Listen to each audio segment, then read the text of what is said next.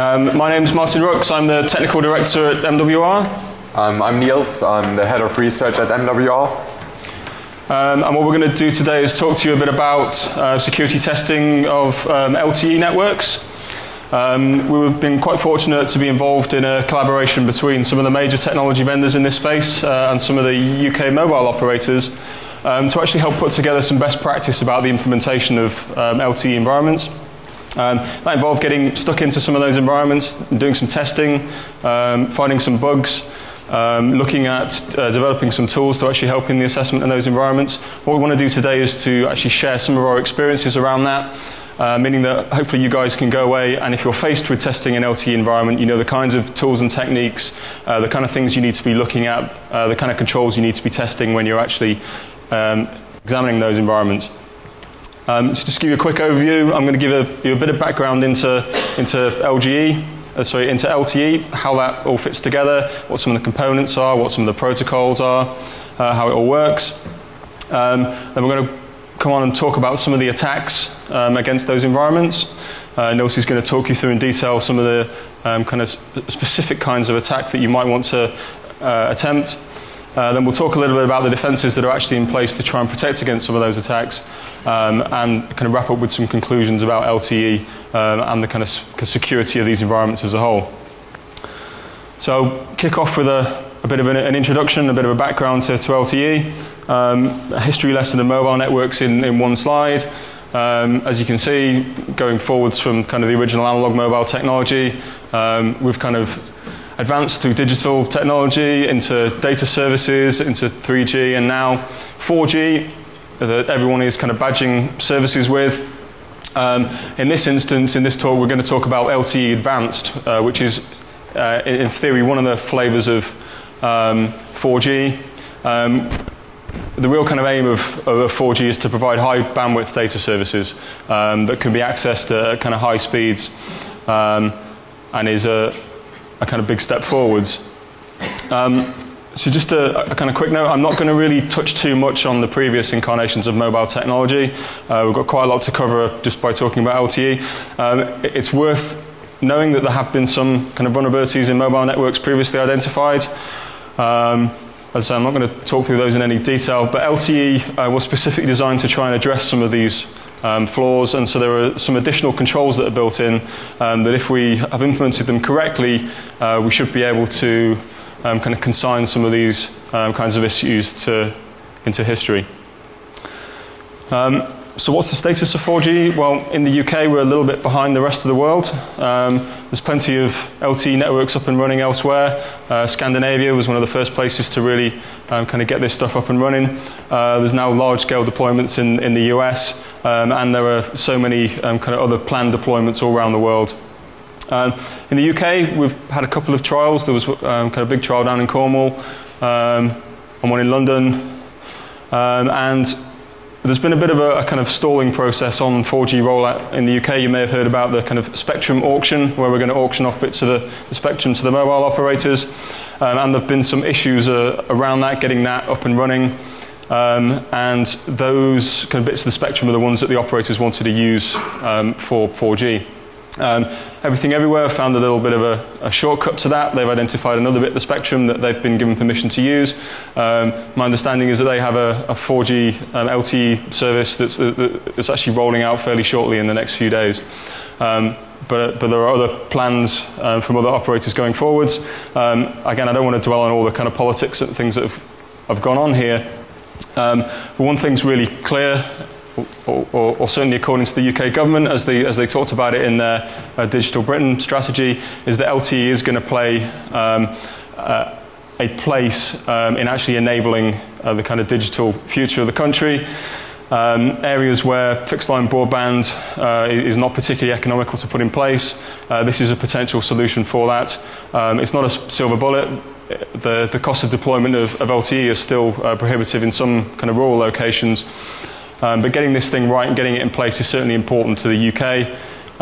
Having high-speed kind of mobile data services is certainly something that we can all benefit from. It's important to the operators because at the moment they have some problems with things like 3G in terms of scalability on the back end, and the way that LTE is architected enables you to actually scale up much easier. And we'll kind of see why that is when we look through some of the components and how the environment's set up. So let's delve a little bit more into some of the technical details of kind of an LTE environment. A very conceptual view of a kind of old 3G network. You have a user with some kind of dongle or phone or something like that. You have an antenna. You talk to a base station, and then that forwards some traffic through to a network, a core network that does some stuff, and hopefully your data kind of gets out into the internet, and you can kind of browse and do kind of what you'd like to. In the back end, looks something like this. I'm not going to really talk through this in much detail.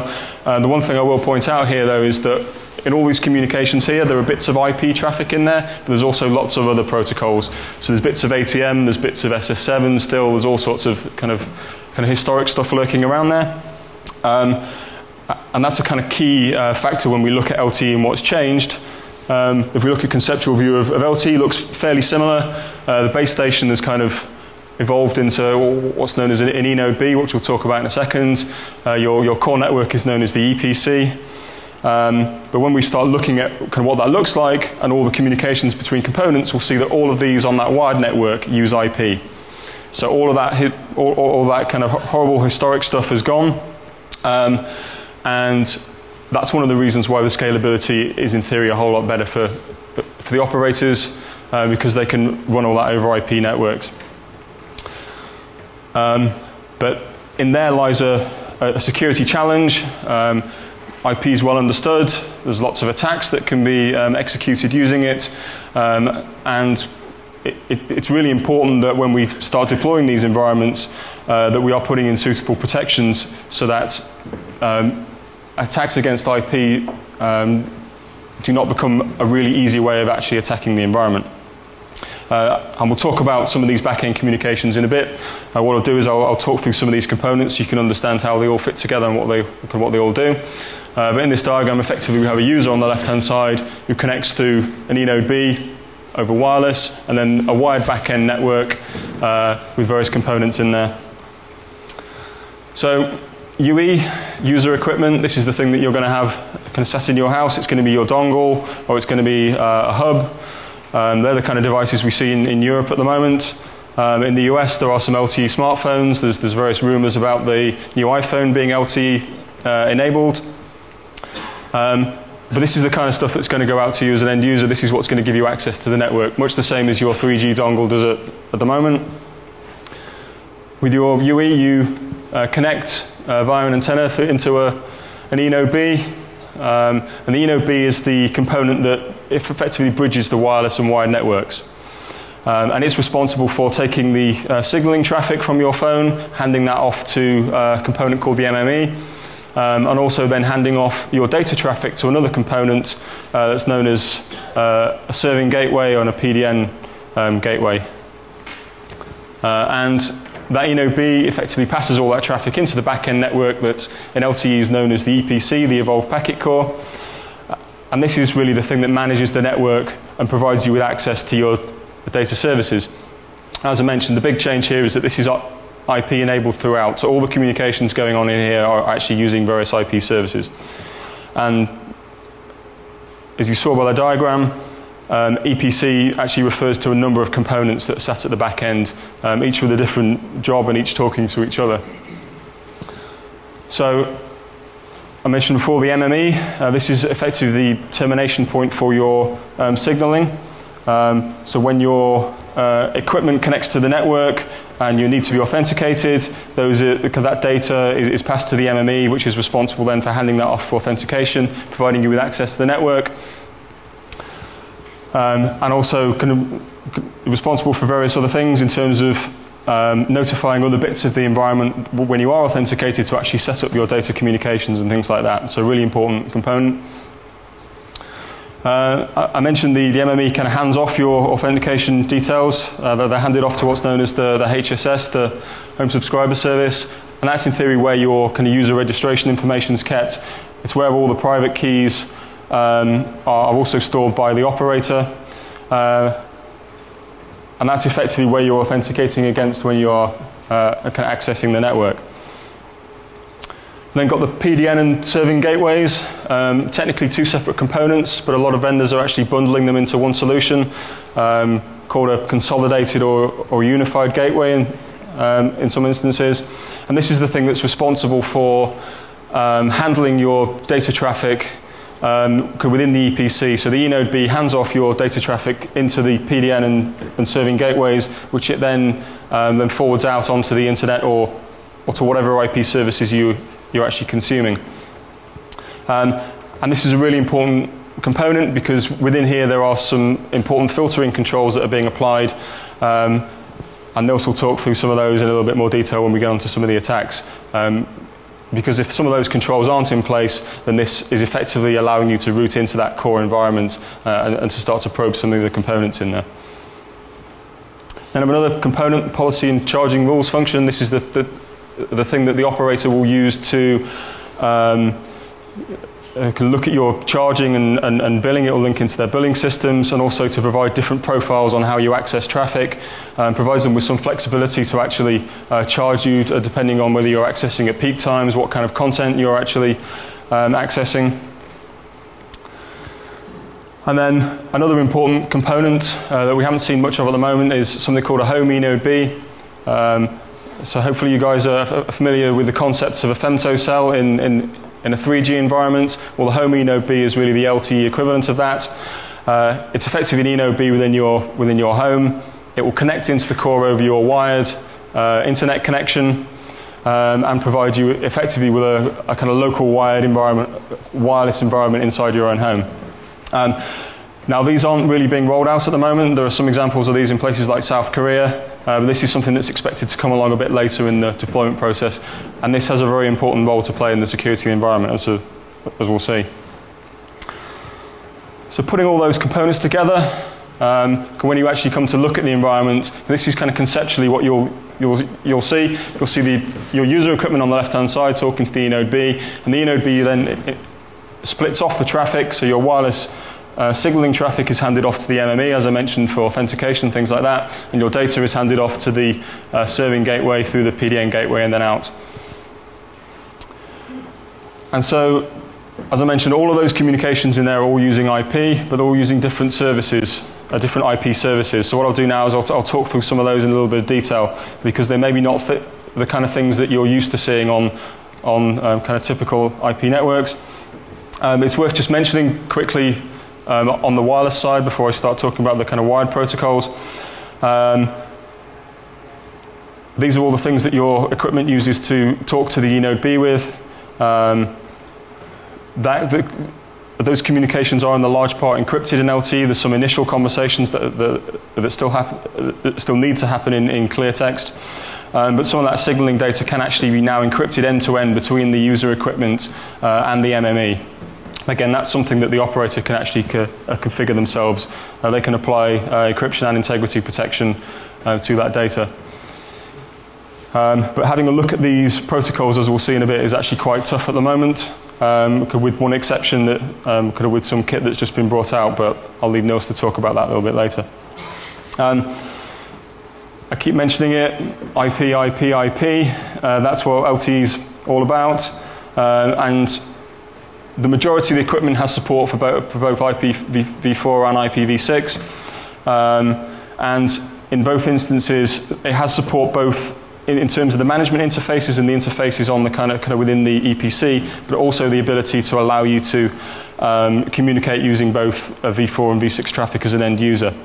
The majority of the services at the moment have v6 disabled, but that's certainly something we're going to have to deal with going forwards.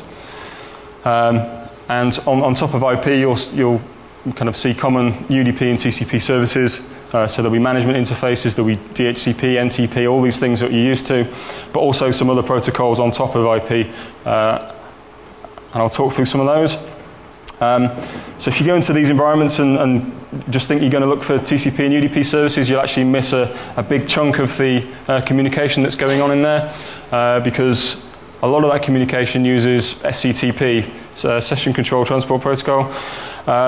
So you just need to think of this basically as another protocol that runs on top of IP, actually provides fairly robust session handling, supposedly more robust than TCP.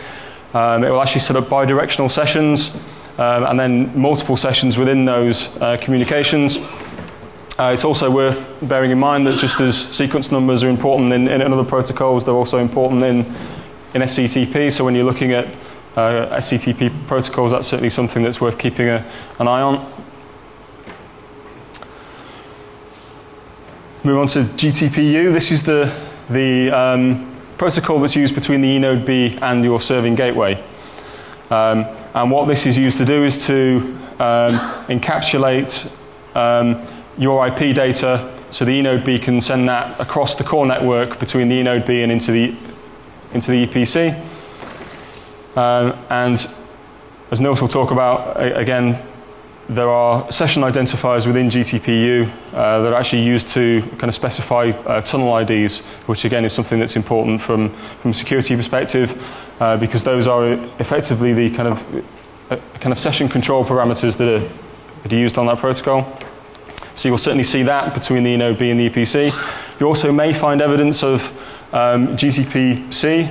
So this is, so just to explain what GTP is the GPRS tunneling protocol, and GTP-C is the control portion of that.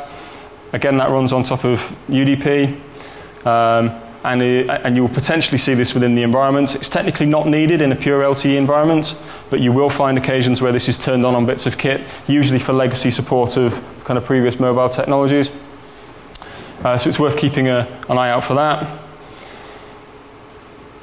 Then move on to S1AP. So you remember the connection between the eNode B and the MME. That's known as the S1 interface on the eNode B, and S1AP is the protocol that then runs across that link. That runs on top of SCTP. It's a horrendous ASM1 protocol, and is responsible for actually transporting the UE signaling from the UE across that wide network into the MME. It's also used to handle various aspects of the session that's established between the eNode B and the MME as well. And again, there are some interesting things you can do with this protocol. That's something that Nils will talk about.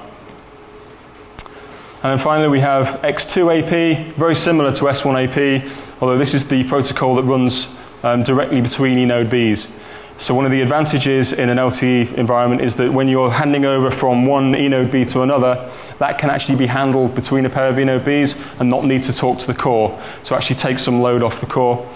And the X2AP protocol is the thing that's used to actually handle that negotiation and to actually hand the session over from one eNode B to another as user equipment is moving along, transferring between base stations. So again, this runs over SCTP, and it's very similar. As I said, it's very similar to S1AP in terms of what it looks like. And for a lot of these protocols, you'll actually find that there aren't really any tools out there to help you. In a lot of cases, you'll need to go and write some tools to actually kind of put together some tools to actually start testing and kind of getting stuck into this kind of stuff. Anyway, I'll hand over to Nils now, and he'll talk you through some of the potential attacks in the environment and kind of some of the ways you can test for them. Okay, so we have seen that in LTE a lot of the communication is IP, which makes it very interesting for us. We know how to test IP networks. We have all the tools to do testing of IP networks. However, the protocols on top of that are different, and the environment and devices in there. There might be some similarities to other networks that you have seen, but some of them will be different in LTE networks as well. Let's have a look first at what kinds of attacks you can theoretically do. So what's the attack surface of an LTE network? Most obvious one, the wireless attacks. So attacks against the wireless protocols, or attacks through the wireless interface against any components. So for example, you're a legitimately connected UE, what kinds of attacks can you do from there? The next one is the attacking of the core network from the legitimately connected UE. Another thing we need to look at when attacking an LTE network is, can one UE attack another UE? Is there any privileged access that you get to other connected UEs in the same network, which you usually wouldn't have if you would try to connect to them over the internet? at different types of packets you can send there, which are usually filtered out over the internet and so on. Now, one of the, for not as likely attacks, but still something we want to test for is what harm can you do if you get privileged access to the backend network? So what can you do if you connect to the core network, somehow get access to the core network? What kind of access can you get from there? And then also any physical attacks, especially physical attacks against the eNode Bs. So eNode Bs will be out in fields. They will have a connection into the core network. So from there you could access the core network. You could attack the eNode B directly. And because the eNode Bs have access to the core network, however, they are at sometimes not very well trusted locations, installed in a supermarket on a field and so on. That's a very interesting attack vector for us. Now, wireless attacks, especially attacks against the baseband, the processing of the baseband. A few days ago, this slide was unlikely to happen very soon. But then the one guy, developer of QAMO and FFmpeg, he released a software base station for LTE.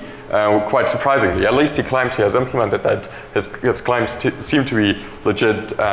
He says that he will give it out to interested parties.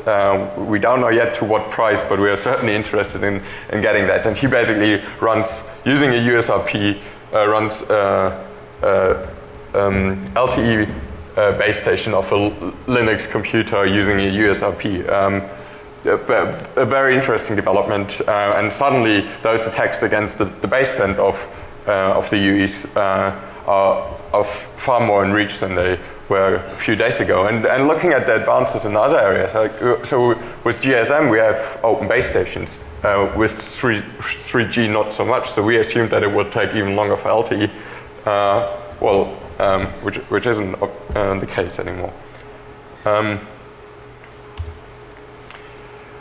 Now, if we look at attacking the core network from a UE, keep in mind that now everything in the back end is IP, and our UE is talking IP to the internet as well. So you can think of a lot of ways how they could mess up routing, how they could mess up filtering of packets, and different ways for you to get your IP packets, which you legitimately can send through the EPC out to the internet, suddenly get those into the EPC. And we have certainly seen cases where they messed up the routing, where you were able to route packets back into the EPC, or just leave them in the EPC and talk to systems there. So it's very important to do probing of the EPC network. Try to get that from the connected UE.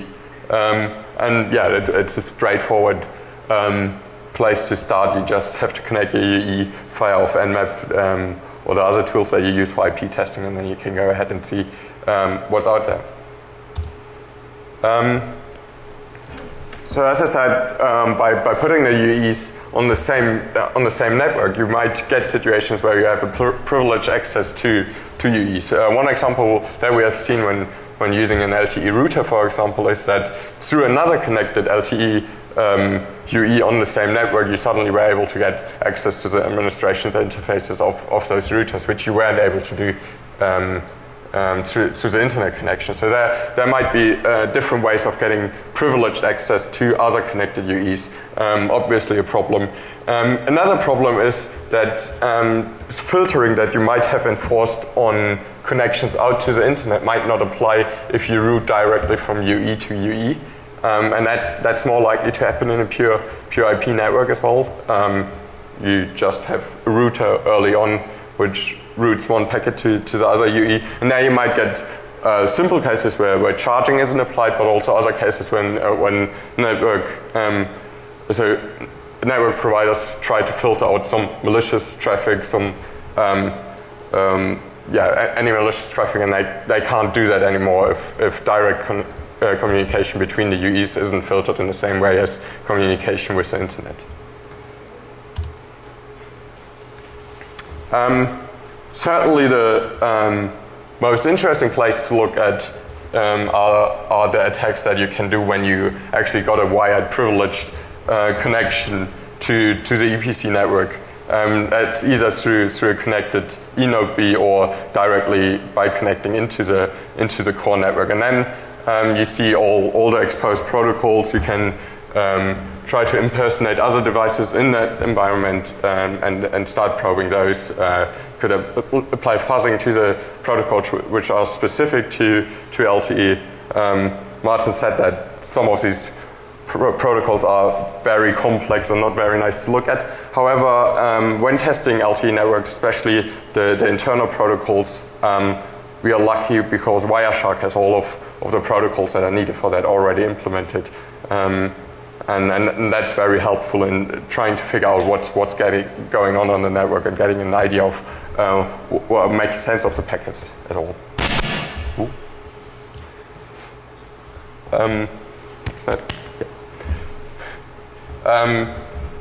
Then attacking the eNode B itself, so not using the eNode B to connect into the EPC network, but have a look at the eNode B, which is the base station in LTE, and then see what other interfaces are exposed on that. And you will find management interfaces, the legitimate interfaces on which it connects to the EPC, and many other interfaces. So basically, if you walk up to a base station and look at what is the eNode B, you will find a lot of RJ45 connectors, you might find USB connectors, serial connectors, so all of that needs to be tested now. And with that, keep in mind that these devices are stored at far less trusted locations than the data center where the core network is located.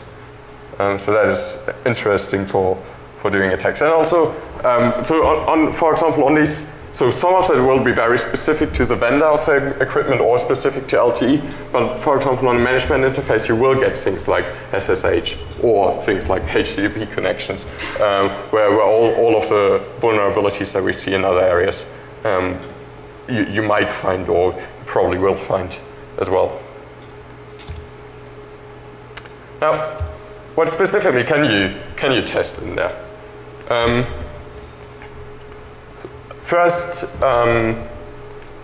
attack that we are going to attempt is connect to the wireless network as a legitimate UE and then see what you can access from there. And also play with the routing a little bit. So the straightforward attack would be try to probe IP addresses which are not meant to be global IP addresses and see whether you get any responses back. But also try to route to IP addresses which you shouldn't be routing to. So send raw packets to 0.0.0.0 or packets to 1.2.2.7.0.0.1. And we got, with these kind of attacks, we got quite successful results where we were able to talk to systems in the core network. So everything is IP. You legitimately send IP packets, and you can then start probing away like this. And that might give you privileged access to the core network already. Through a connected UE. You get all the problems that you usually get with routing, that you suddenly can find a route into the network and that sort of thing.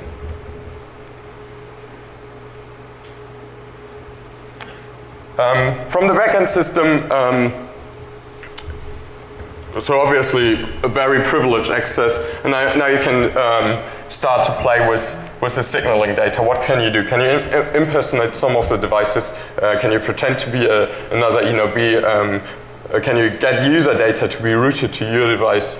And here especially we are looking also at the robustness of the implementations.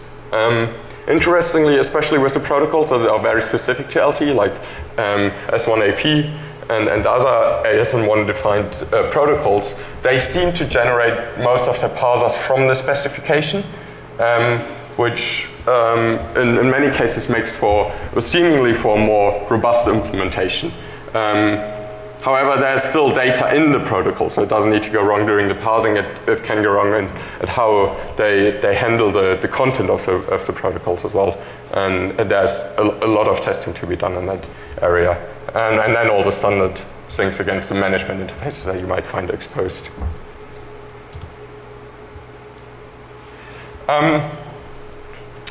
Well, there are several challenges with testing the core network.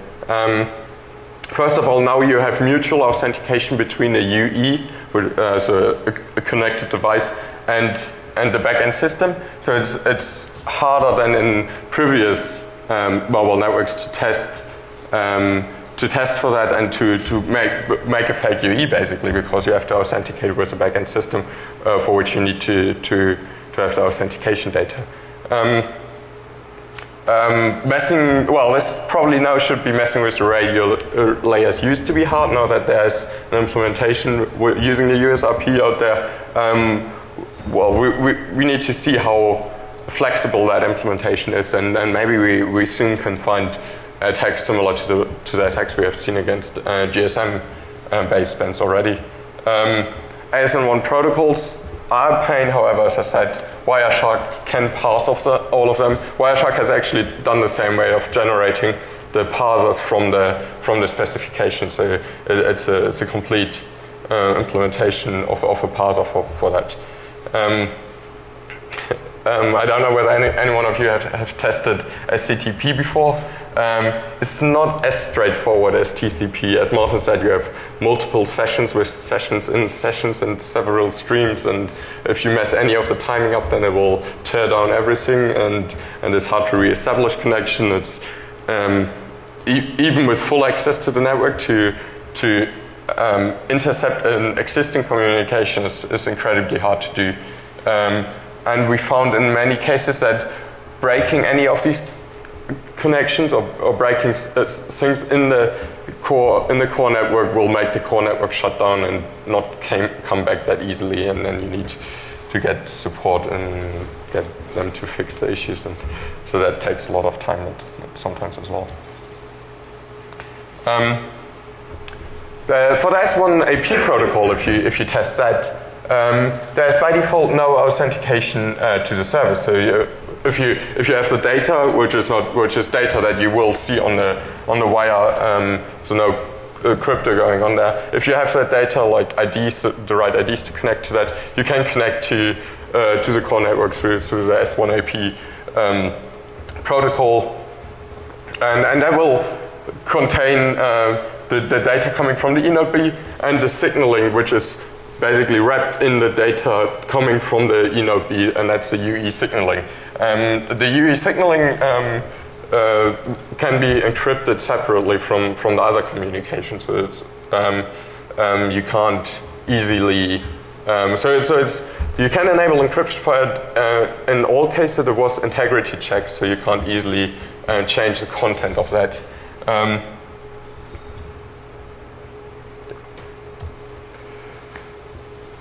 So basically, as I said, if you have the S1 AP, so a UE connect to the eNode B, the eNode B talks S1 AP to the MME. The signaling data coming from the UE is just wrapped in this S1 AP protocol and then sent on to the MME, and anyone can basically can be an eNode B, and as long as the signaling data between the UE and the MME is forwarded correctly. So the authentication here is between the MME and the UE, and the other way around as well. So that's a legitimate setup. When testing, you can easily spoof an eNode B. If you have the same legitimate access to, if you have the same connection to the EPC and all the data sniffed from the previous connection from the eNode B into the MME, then that's already enough information to connect the new eNode B to the core network. Spoofing the UE will be harder without the access to the authentication data that is stored usually in a SIM card on the LTE devices. Do you want to? Yeah, so just to kind of quickly talk through the authentication process the UE actually goes through when it's talking into the MME. The first thing that happens is what's known as the S1 setup. So this is all you need to complete in order to become a new eNode B talking into the MME. You need to send the S1 setup packet in the right format with the right network parameters in there, and you'll get an S1 setup response back. Then you are free to, in theory, talk into that MME using the S1 AP protocol. Now, when a UE comes along and an eNode B wants to authenticate that user, it sends an attach request. it sends basically SIM information to the MME. The MME says, okay, I don't know you, you're trying to attach to the network, sends back an authentication request, which is basically a challenge. And then the UE then is able to use the data stored within the SIM to answer that challenge and send back an authentication response. The MME then knows that UE is authenticated and sends various parameters back to the eNode B to help establish that connection. The MME then also starts setting up your data connection between the eNode B and the gateway as well. As you can see, that's quite a few packets just to authenticate. When you look at the S1 AP protocol, there's then a whole heap of other requests and packet types going on there. So there's a huge attack surface. If you can pretend to be an eNode B, there's a huge attack surface within that MME to actually start testing and probing. Now the next step is GTP. Martyn mentioned before it's a GPRS tunneling protocol, and it has been used in several mobile network versions before. And basically, so GTPU in this specific case, so GTPC was used previously for signaling. That has been replaced in LTE. GTPU is used to forward the user traffic, so what the UE is sending in terms of data, so not signaling between the eNode B and the core network. It's UDP traffic, really easy to have fun with. If you can spoof source or destination addresses, even better. The gateway with what is available in GTP, it's really hard for the gateway to make that secure. And there are some ways that you can manipulate the GTP traffic to get more access to the core network.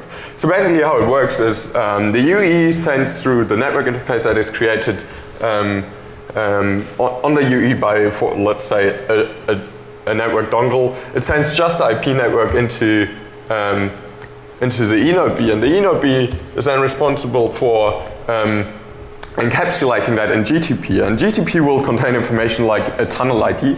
Every tunnel in GTP has an ID which is specific to that connection. It will contain information about source and destination address of the packet that is encapsulated inside GTP, and then the packet itself that is sent through to the gateway. And the gateway then is responsible for extracting that IP packet and handing it on to the internet in the next step. Now, if you look at GTP and the kind of user data that can be in there, so we have our own IP packet on the very top of on the top of the stack, and then it's wrapped in GTP, which is wrapped in UDP, which is wrapped inside another IP packet.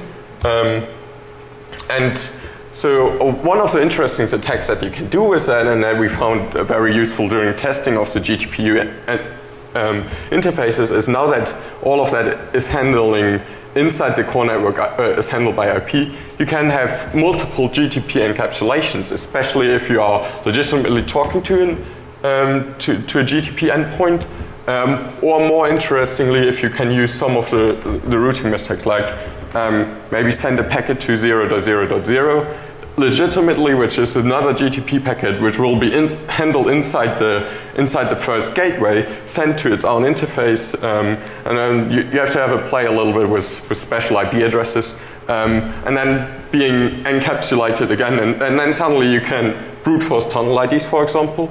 Tunnel IDs are 4 bytes, not as random as you would hope in many cases. So it's fairly straightforward to brute force a new tunnel ID and then get around of the restrictions, maybe retrieve the traffic of another legitimately connected UE, impersonate another legitimately connected UE, and so on. Also useful to then, by using multiple, we have seen one implementation where removing the encapsulation of the GTP packets was one huge step, where it went through all of the GTP packets inside that one packet at once, and then just took the first and the last instance, and there you were able to to fake any IP traffic by having different packets inside the GTP.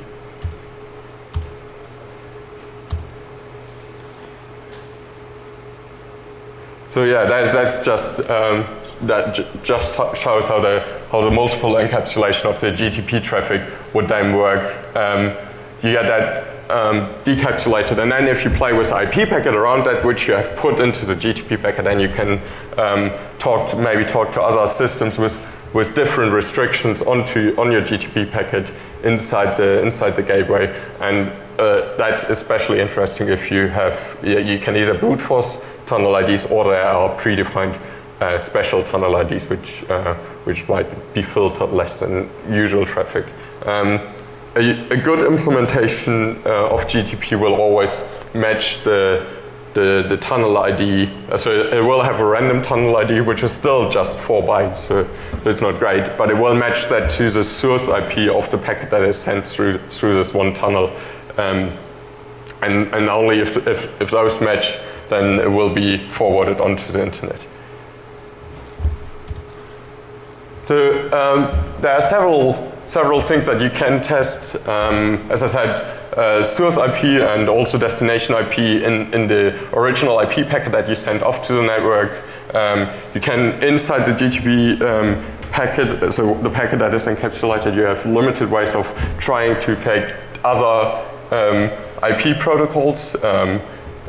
So there might be filtering in place to just allow through TCP and UDP traffic, and you might be able to get around that by playing with the GTP protocol or using multiple encapsulation again. And then inside the EPC you have so all the things that I mentioned around the tunnel IDs.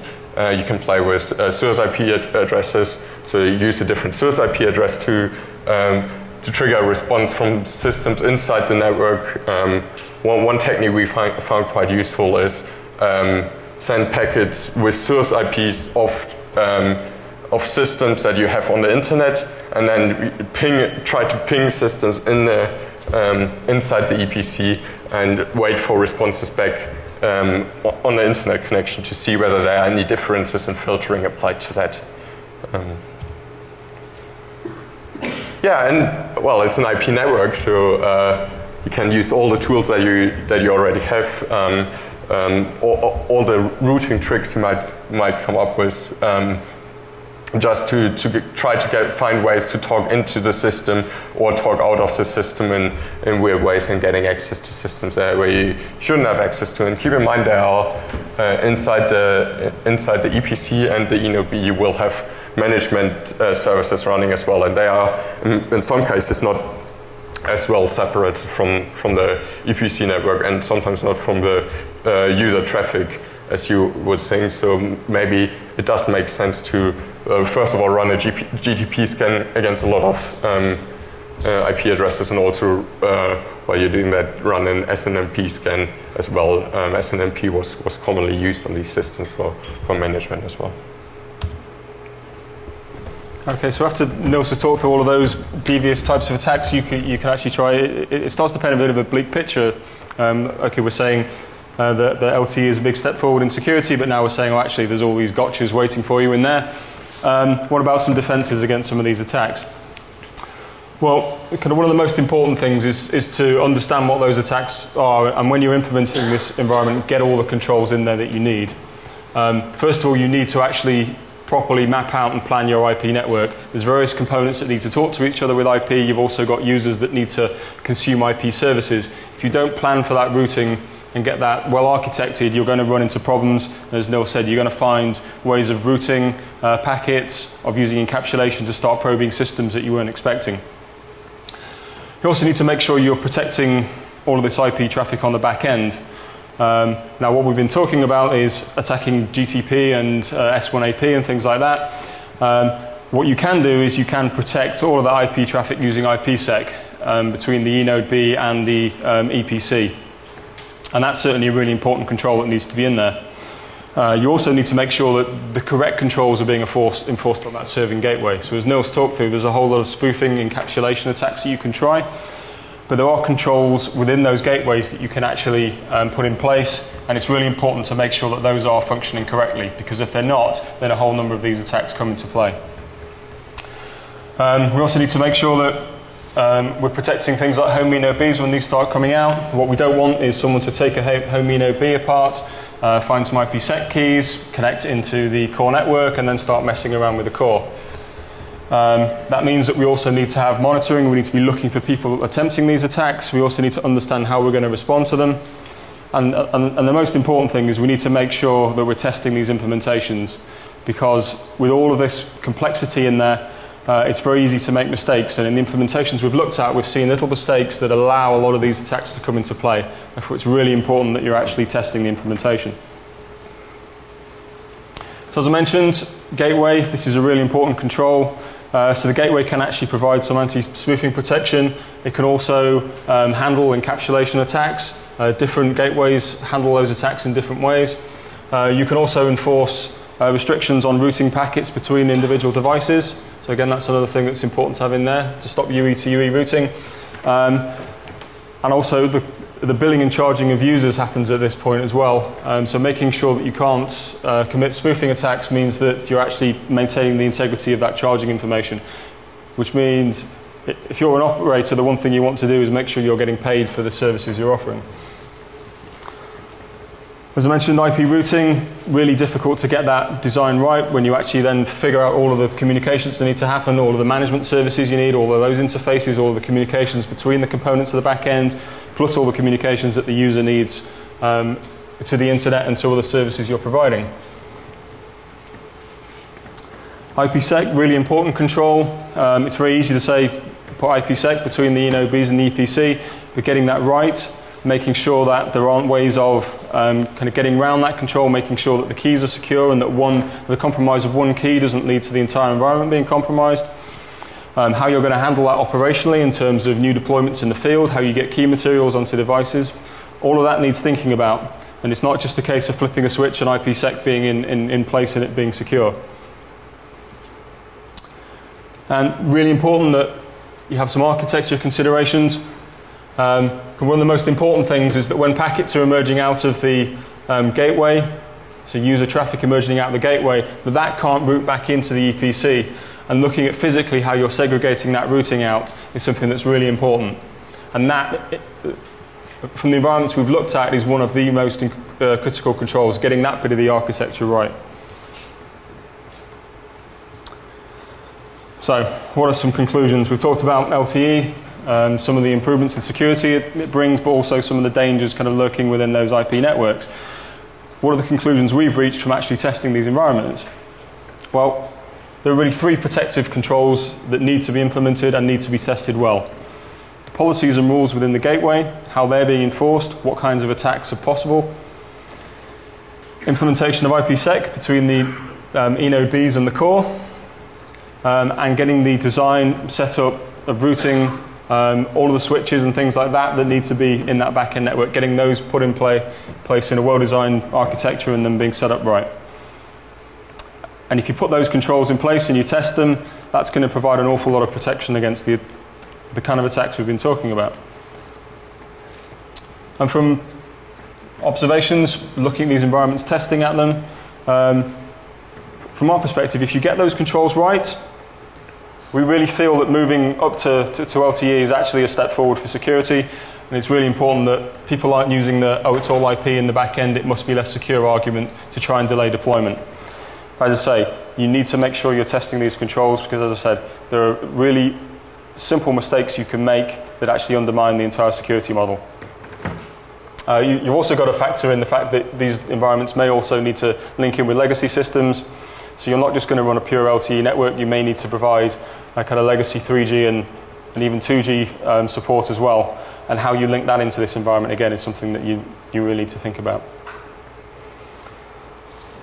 I mentioned it once, I'll mention it again, getting IPsec right is not an easy thing. It needs good planning, it needs good implementation, and how you're actually going to handle those operational processes, again, something that you need to think about. And if we're going to start using home ENOBs, we need to make sure we're thinking about how we're going to work with that, how we're actually going to test those devices. What we don't want to see is another femtocell kind of attack we're able to pull out key material and start attacking the core. And more air interface testing is definitely needed. As Nils mentioned, we now have the potential to use an open framework to start doing some of this testing. It's really important that I think that we do more testing with the vendors and with the operators, because again, this is something that's kind of really important to get right, and also to remember that that if we're still needing to implement GSM on our handsets, that may well still be the weakest link, because certainly attacking those protocol stacks are going to be a whole lot easier than attacking LTE. Well, they certainly were until a few days ago anyway. So that's a kind of our run through of LTE. Hopefully that's given you a bit of an insight into what are the important things to look at in these environments, kind of what are the things you're going to need to prepare, and what are the kinds of tests you're going to need to actually conduct if you're asked to look at these environments. What we'll do is open it up to questions.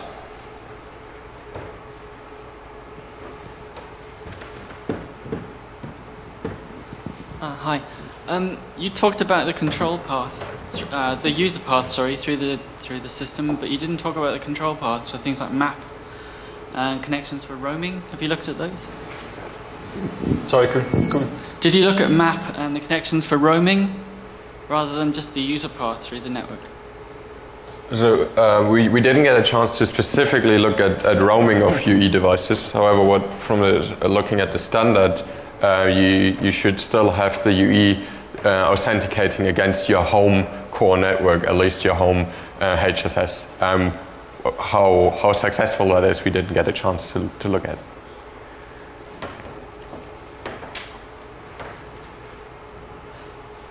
Any other questions?